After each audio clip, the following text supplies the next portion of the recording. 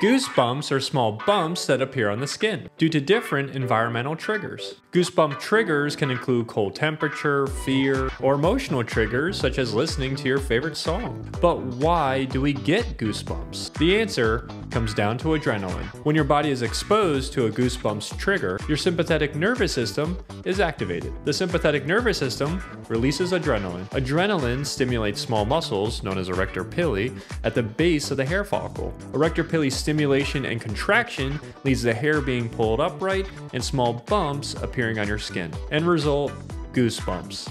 Now, from an evolutionary perspective, our hair standing upright has several benefits, from trapping air next to our skin to keep us warm, to making us look larger to any possible enemies when we are afraid. Think of how dogs and cats raise their hair to any perceived threats. Same principle. And from an emotional perspective, the rush of adrenaline and subsequent goosebumps we get from listening to our favorite song helps with memory formation. Adrenaline truly is a wonder hormone.